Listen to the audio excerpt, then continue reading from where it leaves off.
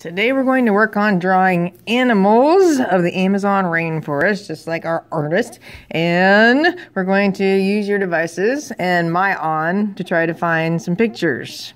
So you're going to get on Myon on your device and use your login and search. You could search Amazon rainforest. That's what I searched for. That's the book I'm in right now. Or you could look up animals of the Amazon, things like that, as long as you're getting animals from the right location. And then you're going to sketch quickly. That's what sketching is. You make a quick drawing. It's not meant to take all day. And then we're going to add a little more detail to it after a bit. So I like this frog, especially since he's kind of interacting with his environment. We can see him, I tilted up, he's hanging from a branch, which is more interesting than these frogs at the bottom that are just sitting there.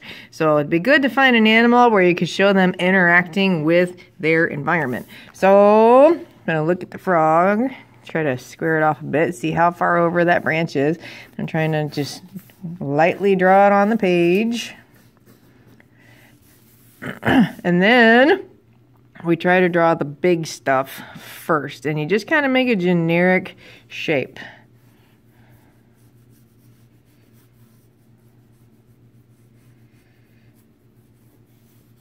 So he's got a head in this area.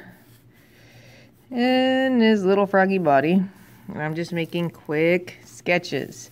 And I can work on more specific things, like his little froggy legs. And you can always use your pencil to figure out the angle things are going at. Like I can line it up with his leg, lay it on my paper, and make sure my leg is going the same direction.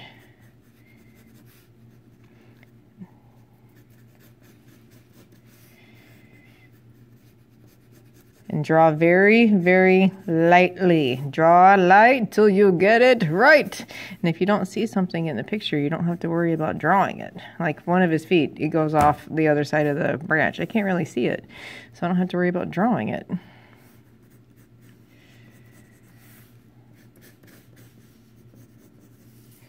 So start generic, and then you can get more specific as you go. My frog sketch is finished. Now I'm done with the pencil. Anything else that happens is going to happen with oil pastels or eventually watercolor, because this is going to be an oil pastel resist. These are oil based, so that means when we put watercolor on top, the watercolor doesn't stick. So we can use these to add a little value here and there on our froggy friend. We can use it to trace his body. We can use it to add some little shadows. So like this area, for example, on his leg. His leg's blue, but it's not the same kind of blue on the whole frog. So I can trace it, and then where I see some darkness, I can add a little bit of oil pastel there. And try to make sure you're using the right color for the right area. Like his eye's bright red. I wouldn't want to trace with the blue up by his eyeball. We can also use the oil pastels to color in the tiny stuff on here. So if you have anything that's too small, you think, for watercolor paint, then we can always go in and use the oil pastel for it.